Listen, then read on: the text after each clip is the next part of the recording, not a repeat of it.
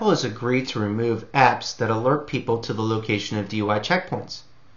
As we've written on our blog before, a group of 4 senators wrote letters to Apple, Research in Motion, and Google requesting the censorship of apps that can be used to alert users about DUI checkpoints. Research in Motion removed 2 popular apps previously, and Apple's decision to also block DUI apps gives Google as the only major smartphone company that has not blocked the use of these apps. I find this decision by Apple to be very disappointing, but not surprising.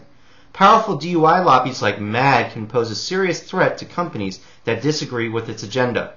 One of the most dangerous strong-arm tactics these lobbies use is spreading propaganda about the company and how it is, quote, supporting drunk drivers, end quote. Most companies would rather not have to deal with this type of negative PR and simply bow down to the agenda being pushed forth.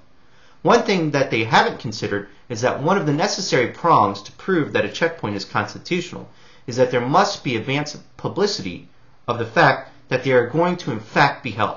Without this app, there's less publicity. Now, one means of free publicity of these sites to conform with the constitutional demands is gone. Oh well. In reality, these types of applications have a very good and legitimate use by allowing users to know where DUI checkpoints are set up so drivers can save time by avoiding them.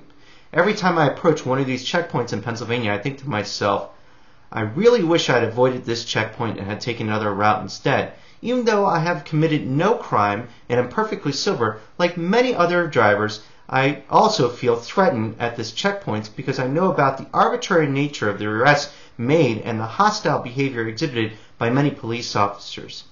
Under the guise of keeping the public safe from drunk drivers, police departments in Pennsylvania and all over the country are setting up these DUI checkpoints with the real motivation to being raking in proceeds and money.